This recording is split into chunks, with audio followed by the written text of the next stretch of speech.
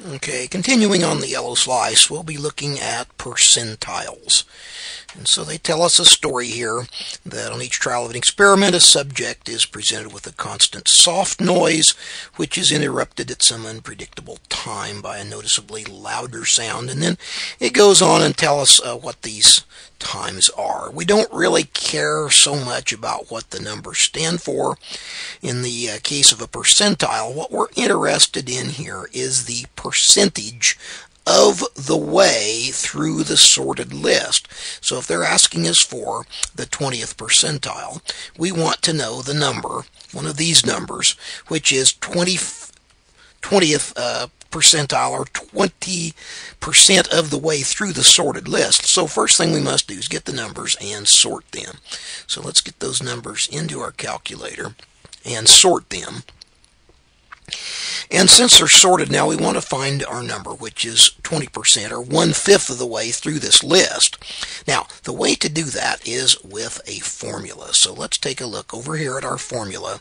And notice we have L equals P over 100 times N. L stands for the locator, or the number through the sorted list. P is the percentile, N is the sample size. So in our case here, we see that we want the 20th percentile, and they're furthermore telling us that there are 16 numbers on the list. Our sample size is 16. So let's go over here and do that calculation. So we're going to have our locator value is going to be P, that's 20 over 100 times 16, which is the number on our sorted list. So we go over here, notice that there are 16 trials altogether, 16 numbers in the sorted list. And so what we want to do then is to carry that out.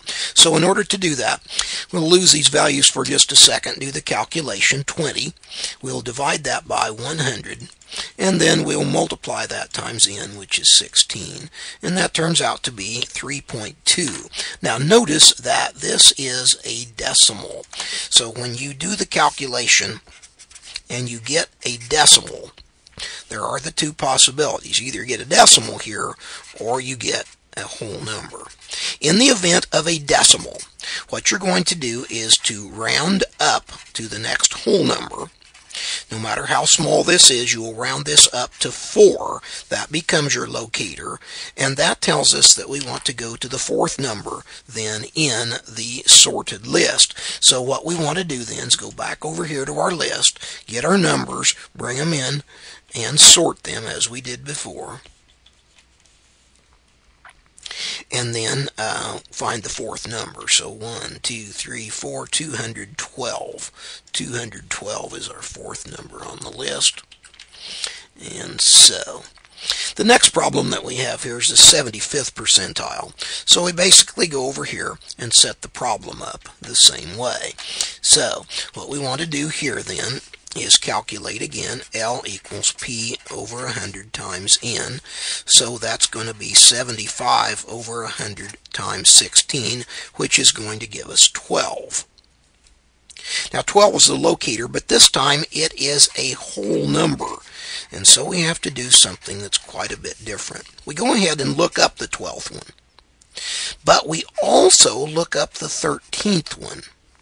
So the 12th and 13th back on our sorted list. So back to your list. Once again, we have those values. Let's count to the 12th and 13th and find what those values are. Okay, we see here that our 12th number on the list is 257 and our 13th is 261.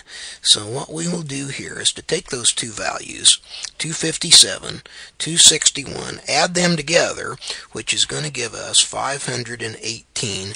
Then we divide that by 2 and get 259. So the 259 is going to be our 75th percentile, or the number that is 75% of the way through the sorted list. 259 should make ALEKS happy.